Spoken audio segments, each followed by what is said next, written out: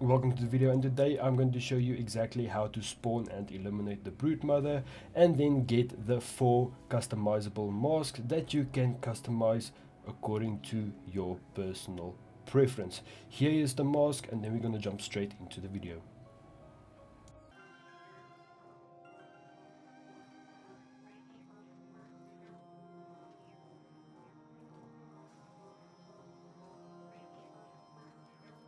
Unfortunately, there's only one way to detect where the broodmother is going to spawn, is you have to search any system on your galaxy map. Once you've found the system, any system, you have to go in, you have to scan any planet that there is, and you will see once you've scanned it, there will pop up a thing called Vile Brood Detected, and you're going to make your way towards that planet.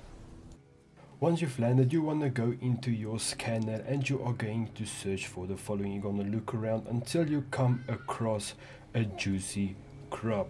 You're going to make your way towards the juicy crop and you are going to collect it. Just a little tip, fly around and collect as much as possible, due to the drops are purely based on RNG. So it's not to say every time you are going to kill a broodmother that you are going to get the drop. Once you feel confident enough and think that you have enough, you're going to open your inventory, you are going to hold E on the juicy crops, and you are going to break the crops. Once it is broken, the broodmother is going to spawn. She has a bunch of hard shell on her, so you have to break the shell first before you can actually damage the broodmother.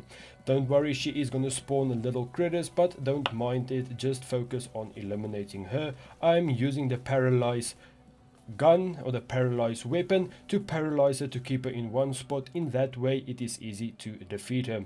Once you have eliminated the broodmother, she is most likely, if your RNG is correct, she is gonna drop a helmet. There are 4 of those, so you want to do this on a repeat cycle.